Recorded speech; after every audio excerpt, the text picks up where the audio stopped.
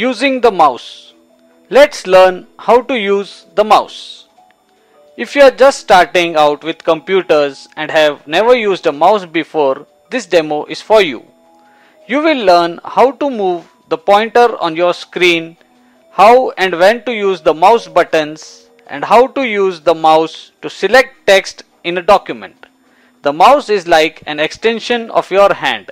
It lets you select and interact with anything on your screen and makes getting around windows as easy as pointing and clicking.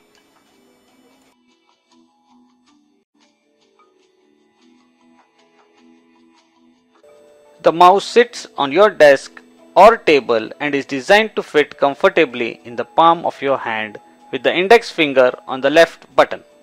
When you move the mouse in different directions, the arrow on the screen follows the same movement.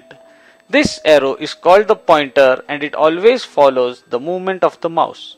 Keep in mind you can lift the mouse and reposition it if you need to. Now let's see how to click. The left mouse button is used to click, but left-handed people can switch the mouse settings to reverse the buttons. By clicking the start button, you can open a document that needs some changes. When you quickly click 2 times or double click the same word, notice how the word becomes selected.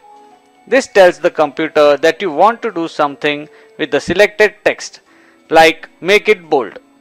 What if you want to select more than just a single word, this entire paragraph for instance? At the top left of the paragraph, you click and hold down the left mouse button, and with the mouse button still pressed, drag down and to the right across the entire paragraph. After the paragraph is selected, you release the mouse button.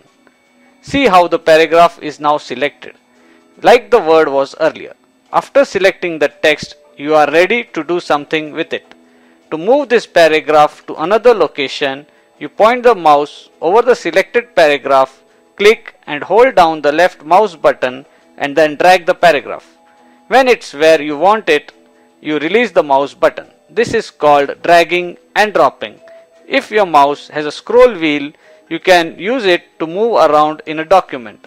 To scroll down, you roll the wheel towards you. To scroll up, you roll the wheel away from you. Now that you are comfortable with these basics, let's try right clicking. Right clicking means clicking the right mouse button. You can right click just about anything in Windows, including text, pictures and icons. When you right click an item, a menu like this one will display the things you can do with the item, such as opening it, copying it or deleting it. Remember, point and click. That's all you need to master the mouse. Give it a try.